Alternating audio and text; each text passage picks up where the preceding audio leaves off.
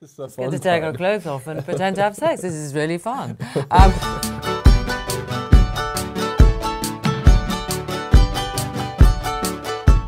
So what is your fantasy? It's about a young man who's a sex worker, Leo Grande, and a woman in her early 60s, Nancy Stokes, who's a retired school teacher.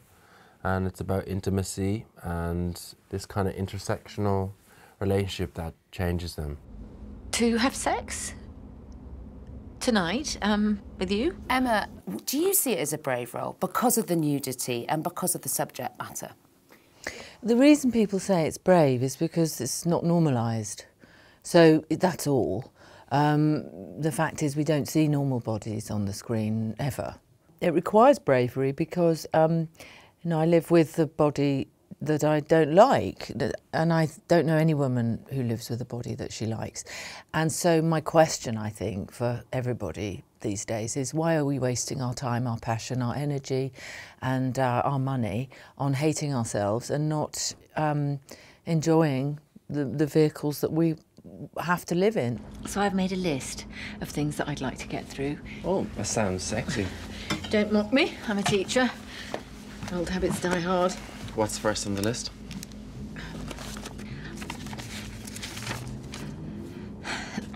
Number one. We're very much used to seeing a diminished image of sex work.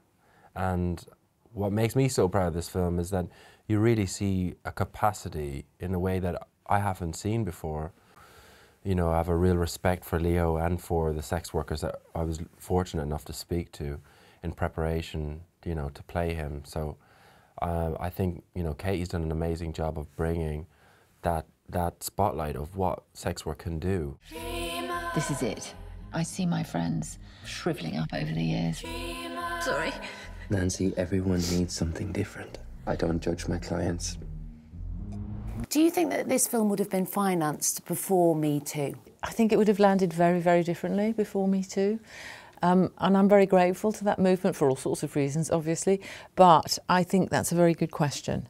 And I think that the movement has changed attitudes, and I think that therefore the conversation surrounding it, I notice in the press, the conversation's been very high quality, intelligent and balanced. But there is a very serious conversation to be had about pleasure because we have a big problem with sex. We have a big, big problem with sexual violence.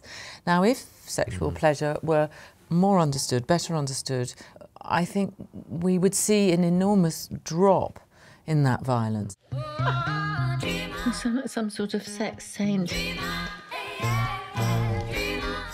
When we actually came to it, at the end, it was sort of like Christmas, wasn't it? Apart from anything else, there was nothing to say. We didn't have to say anything. Yeah, no more lines. We'd no more 8 lines. pages of We'd done like dialogue. 12 pages of dialogue a day for 19 days. We just go, oh, great, this is so fun. Get to take our clothes off and pretend to have sex. This is really fun.